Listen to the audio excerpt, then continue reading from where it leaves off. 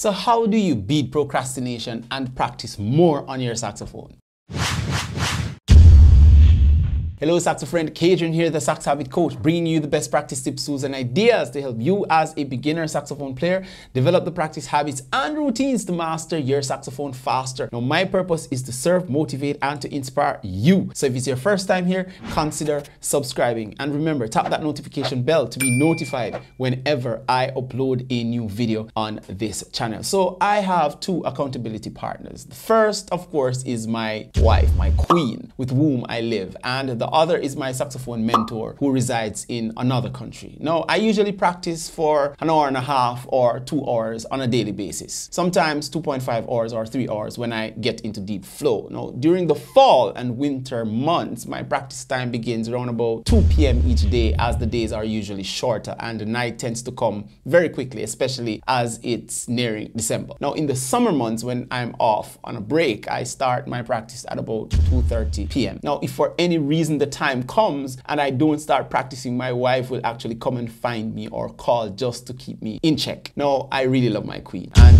if you don't have an accountability partner, you should find one or hire one. On the other hand, my mentor have me doing weekly assignments to improve, so those help to keep me on track with my saxophone goals. So the other day I wasn't feeling so well. Something was going on inside my body. I fell asleep some minutes after 2 p.m. and slept until after about 3 p.m. After I woke up, I grabbed something to eat, decided that I was just going to practice for an hour because I had gone past the starting point of my regular practice time. At this time, it was about 3:30. Anyhow, I started practicing hitting goal after goal, as my practice sessions are pre-planned. So all I do is show up and shed. Little did I know that 2.5 hours later, I'd still be shedding, in addition to recording 2 videos to send to my mentor for feedback. Now, the thing is, you have just got to start. Some days you will feel like you have no energy. Other days you'll feel delighted, and on other days you will feel like you just can't bother. Regardless of how you feel,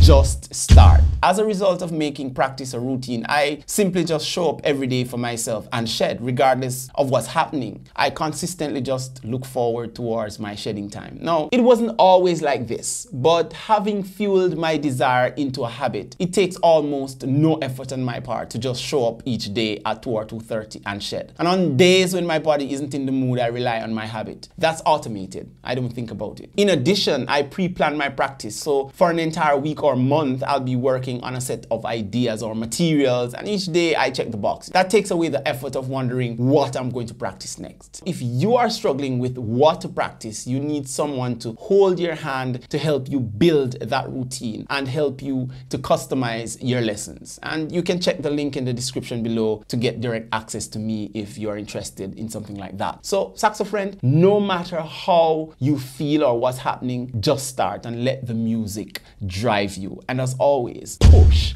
play until something happens. Peace.